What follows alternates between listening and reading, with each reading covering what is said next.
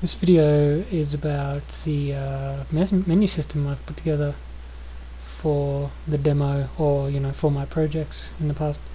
So the main hook point is the menu set root menu in the main method, and my goal with the menu system was to make it as easy and quick as possible to add new menu items and to have a menu hierarchy. Also, the menu code automatically lays out the screen, so you don't worry about the absolute coordinates and how to structure the menu on the screen. So that helps in making it faster to add menus. So there's kind of three main scenarios with the menu system and the menu layout. And first is just the sub menu structure. So you have a top level menu, like in this case Frobnicate, and it has a sub menu, and it's defined in the same sort of structure. To make these sort of structures quick and easy to put together, where you can just sort of copy and paste an existing one and update it to whatever you want it to be, I've made the menu structures have a null sentinel to detect the final value. So when you're putting any menus together, just make sure you add that, otherwise there's a chance that the code will just go nuts and crash the board. It's probably so I've mentioned the first scenario for the menu system. The second is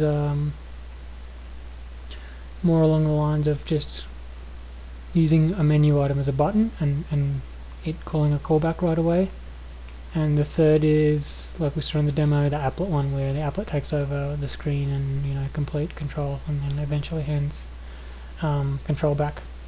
And the way that I've chosen to sort of implement the easy addition of menu items and the configurability of this is array of structures. So it's probably a good time to take a look at that structure at the moment.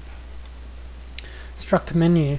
So the first item is the text that's displayed in the menu. It always has to be there, otherwise the entry is considered the sentinel value. So should always have some text to display. The following four are optional, so they can be null, and depends on what you're trying to do. But yeah, the second field to the next, that's for the sub menu and the menu hierarchy.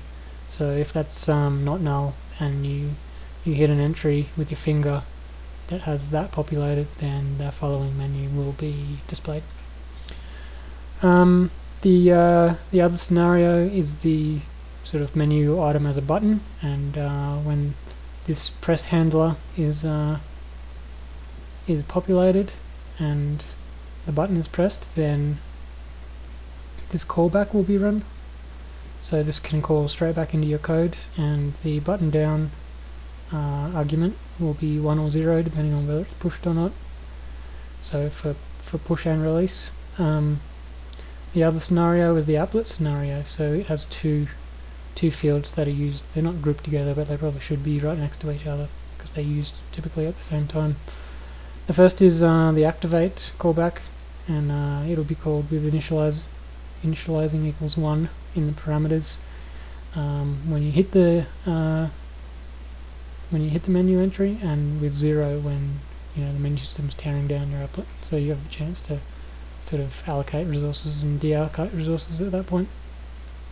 Once once you've hit a menu item with an activate handler callback, the menu system will clear the screen and call your callback, and then it'll also look to the touch handler as well. So from that point on, if there's any touch events, it'll try and send them to your touch handler, and that will include just the X and Y value that was touched.